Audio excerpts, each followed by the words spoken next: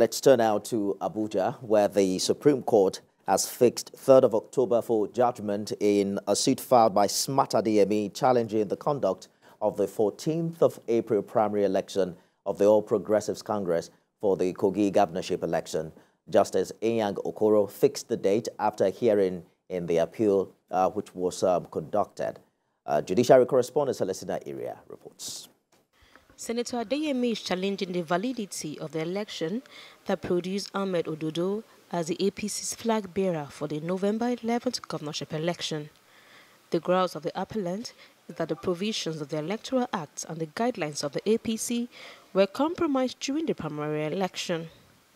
Specifically, Senator Adeyemi, who until recently represented Kogi West Senatorial District in the Senate, is claiming that the result brought out by the APC in support of Mr. Ododo was fraudulent and invalid on the ground that the primary election was conducted in only 11 out of 239 wards in the state.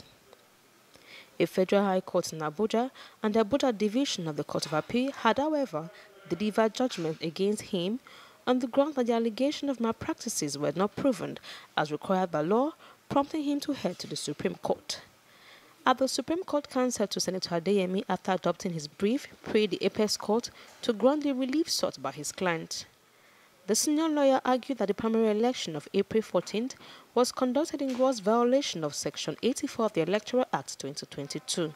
He claimed that the election did not hold in 228 wards, and that claim was supported by INEC field officers in their report on the primary election. However, the APC prayed the Supreme Court panel headed by Justice Inyang Okoro to dismiss Senator Adeyemi's appeal on grounds that it is against the concurrent findings of facts by the trial courts and the Court of Appeal.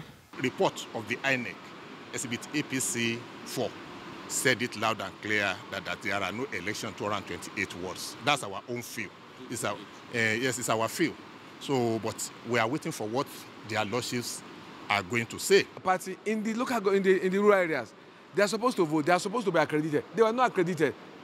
But the argument now is, was there a valid election conducted? No, because you cannot ask, you cannot tell us that 11 ward result is any percentage that is worth saying that somebody emerged through winning in 11 wards. What about the result of the 239 wards? Although this may appear to be a matter within the APC, which ought to be sorted in-house, the grounds of the appellant is the adherence to the provisions of the Electoral Act. Celestina Area, TVC News, Abuja.